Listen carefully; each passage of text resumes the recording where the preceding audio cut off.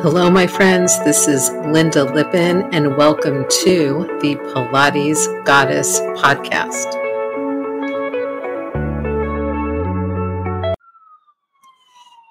Well, hello, my friends, and welcome back one more time to the Pilates Goddess podcast. This is your host, Lynda Lippin, and today we're talking about deepening our Pilates practice, deepening our relationship to Pilates.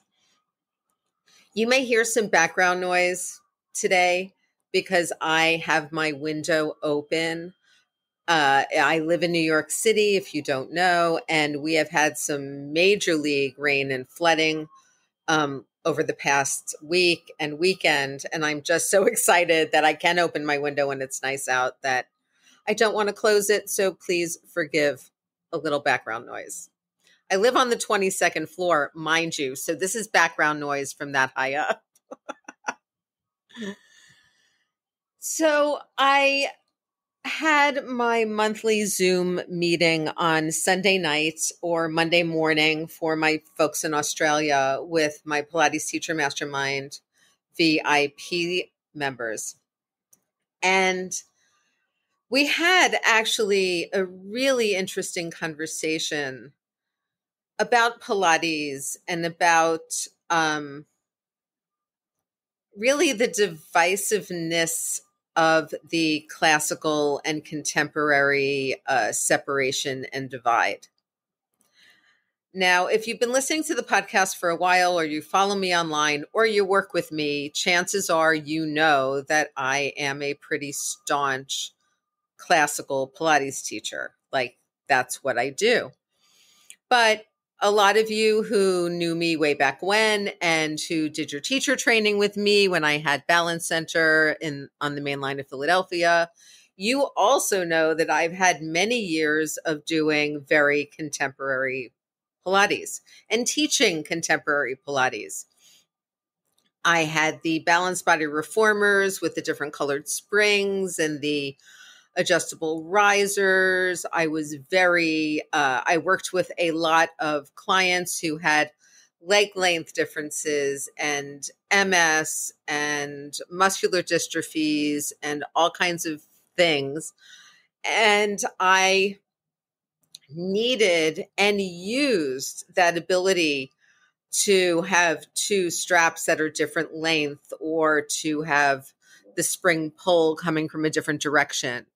I also used to have in the studio many weights of springs, even for leg springs and arm springs, so that all of the clients who we saw, whether they came in a wheelchair with Parkinson's or whether they came cruising in from their golf game, were able to do the work and get benefit from the work.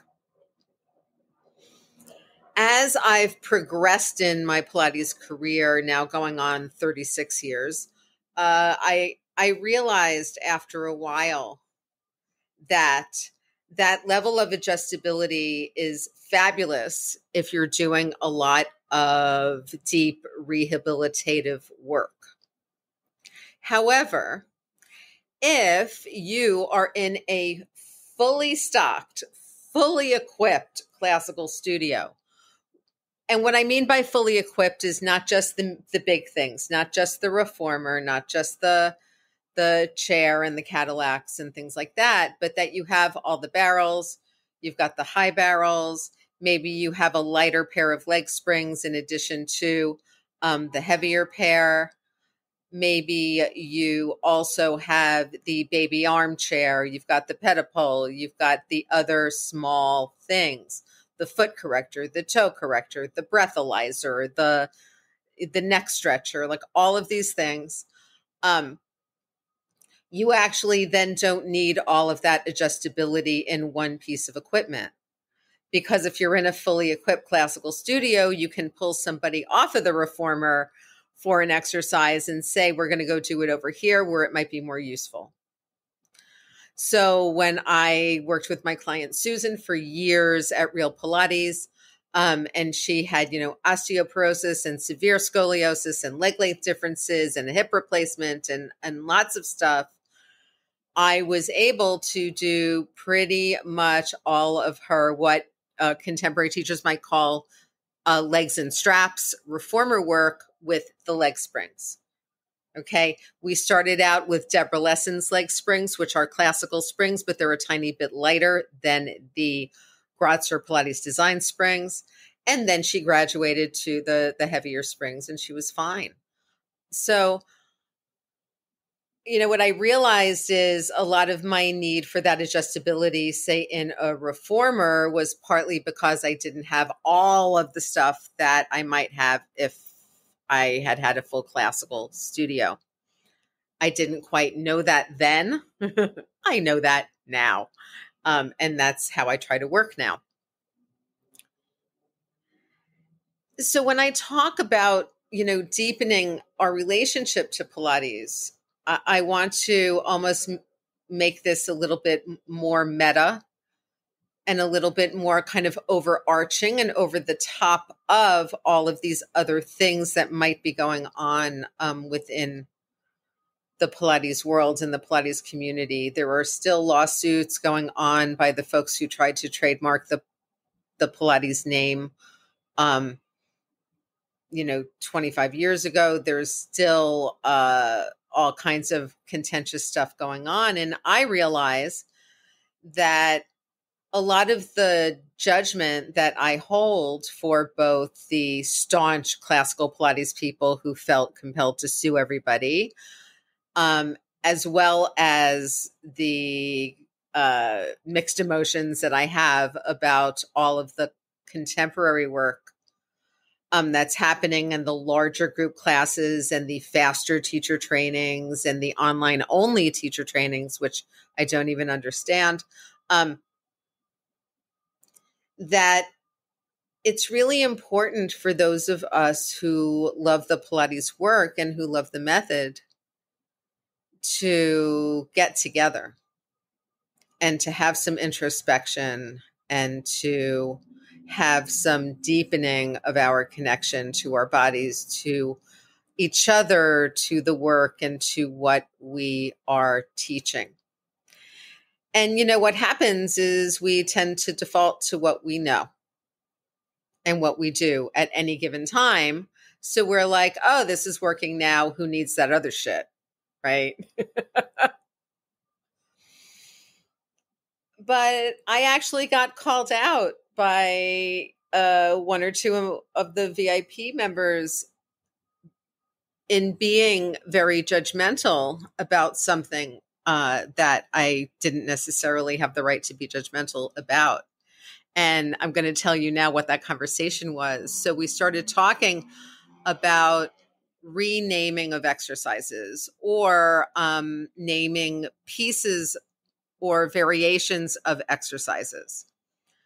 So one example that we gave was that a woman asked in a Pilates teacher Facebook group, not my group, about an exercise called Hawk and what we would recommend for different cues and things for setting up for Hawk. Now, Hawk is not an exercise I was familiar with. And again, I've done plenty of contemporary training and plenty of classical training. So I was like, wait a minute, this is an exercise I know not.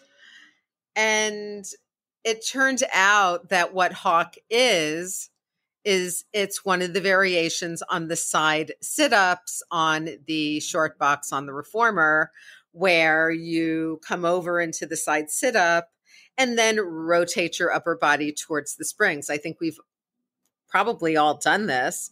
I just knew it as one of the variations or add-ons to the side sit-ups. I never felt the need to name it. And I said, well, why do we have to rename it? Like, why can't it just be this variation of the side sit-up? And one of my VIP clients looked at me and said, Lynda, if I'm in my studio and I have taught my clients that this particular thing is called Hawk, then I don't need to talk them through the setup and delivery of this exercise every time we do it. I can just say, we're doing Hawk now, and they'll know what I'm talking about. I took a deep breath and I was like, shit, that's right. And if you're listening, Sasha, yes, this was you. And yes, I've been thinking about this. Because why couldn't we do that? And why wouldn't we do that? I used to teach Physical Mind Institute Pilates teacher training, which I taught for over a decade, and I still work with them. And one of the things that I always loved about the physical mind training is that it started out with a little bit of an expansion on, but Eve Gentry's original pre-Pilates fundamentals. And what I always loved about teaching those pre-Pilates fundamentals is that, number one, some of those exercises are really fucking hard to begin with just on their own. But number two, when we would go into the full mat and do the full exercises, I could just refer people back to the fundamental. So it made the teaching easier because you were doing a knee fold, or you were doing a hip hinge, or you were doing a hip extension, or, whatever it was. And I could just say the name of the fundamental and my group would just respond and be like, oh, that's what we're doing here. And realistically, is that any different from giving the exercise a new name or giving a variation of an exercise a name? Like, I understand, and I'm going to hold staunch to the fact that I would like the exercises that Joseph Pilates named to keep those names.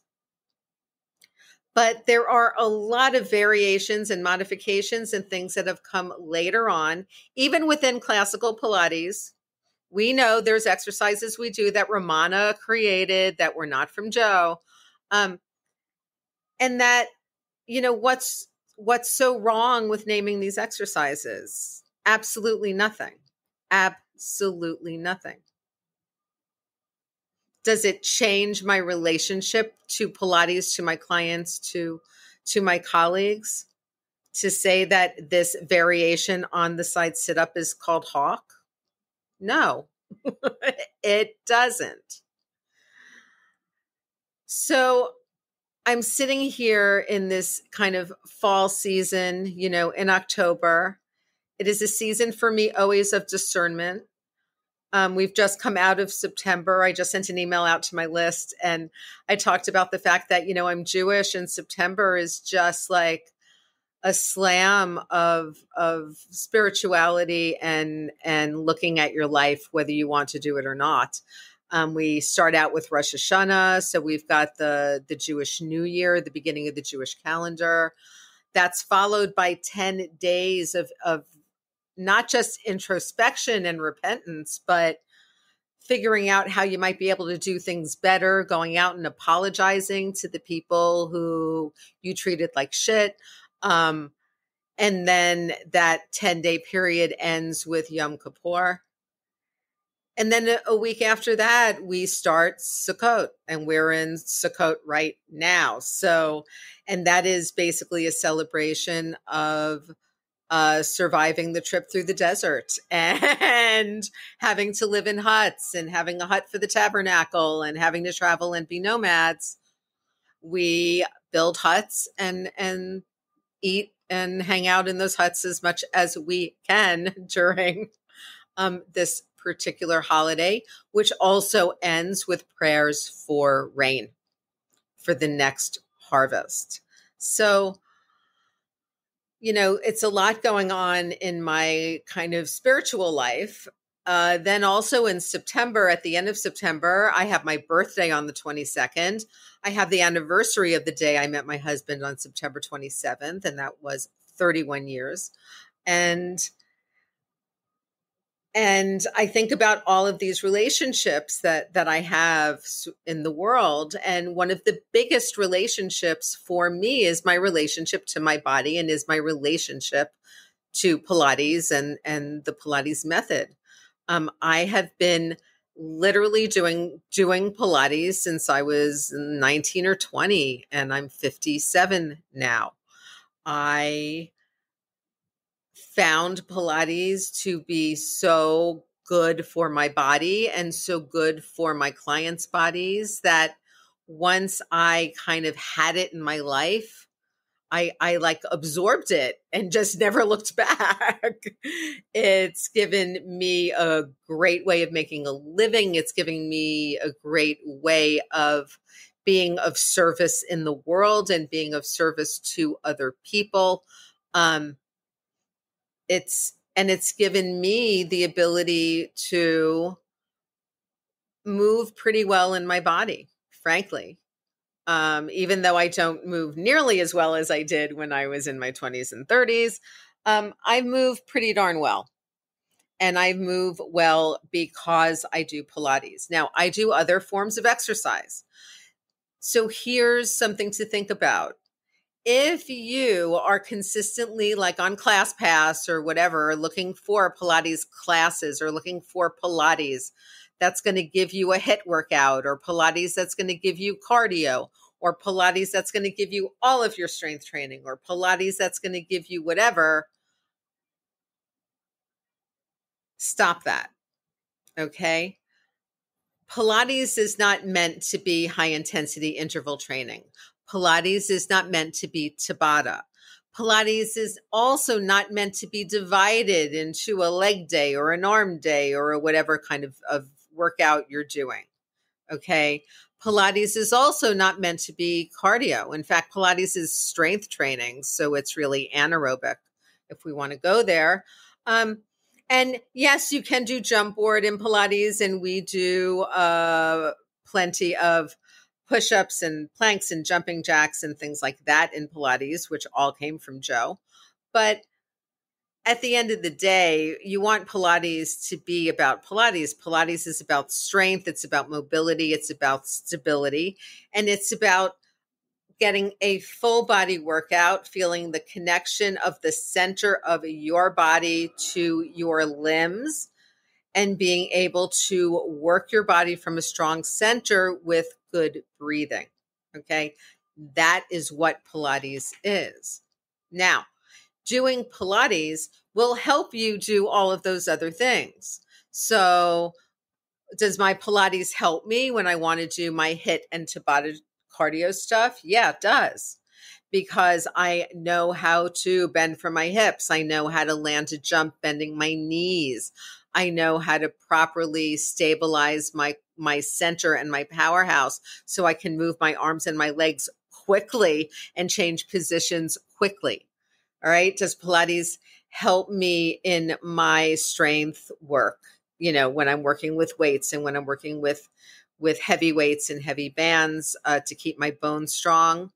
Yes, it does, because once again, I am able to hold strongly through my center. I'm able to hold my back and torso in positions so that I can work my legs properly and work my arms properly, get the muscle work, get the loading into my lumbar vertebrae that I need, because that's one area where my bones are getting a little bit weaker.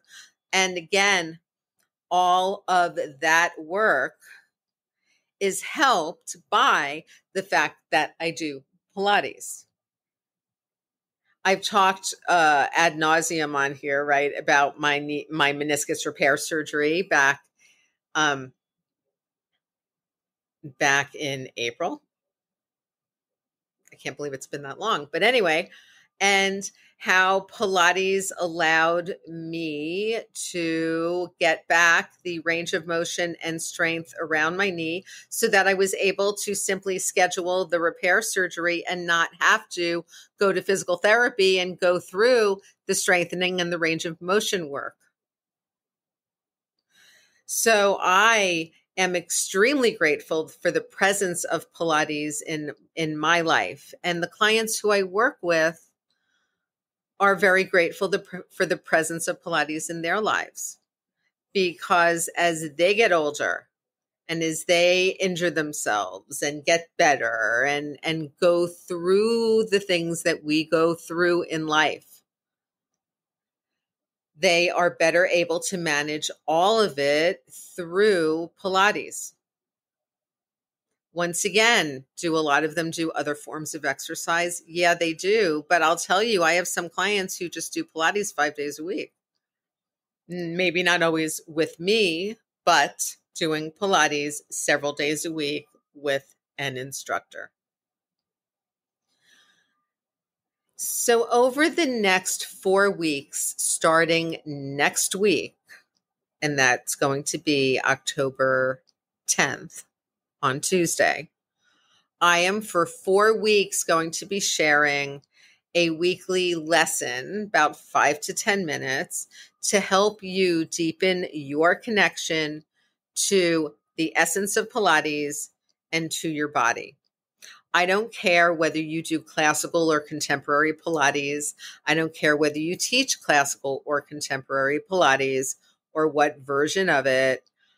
We are all going to come together and just come to a better understanding of the Pilates method, of our bodies, and how Pilates can really help us and stay with us and be in our bodies in a way that helps us do everything else in our lives better and with a little less pain. There's nothing bad here, my friends.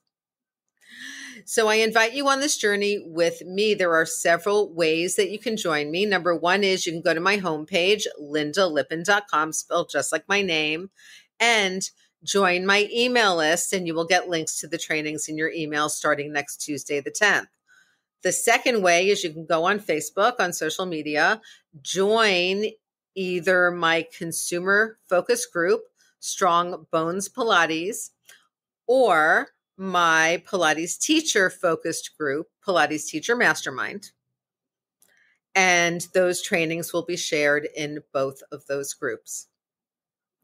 I really, really look forward to not only connecting with you guys more, but connecting with Pilates a little bit more, connecting with the basis of what we're all doing a little bit more, and hopefully watching a little bit of a sea of change in our relationships and our attitudes about our bodies, our clients, Pilates, and other Pilates teachers, other Pilates studios, other Pilates programs, so that we can all become a little bit more accepting and pull out the goodness out of all of the Pilates that's out there. So my friends, I hope that you enjoyed this podcast. If you did, please go to Apple Podcasts, to Spotify, or to the Pilates or to PilatesGoddess.com and leave a rating. And if you can, a written review. And I will talk to you guys soon. Bye. Thank you so much for listening to the Pilates Goddess podcast. Music brought to you by Nerd Salad. Please leave a review on Apple Podcasts, especially if you liked it. And please like, share, and subscribe wherever you listen to your podcasts. Thanks.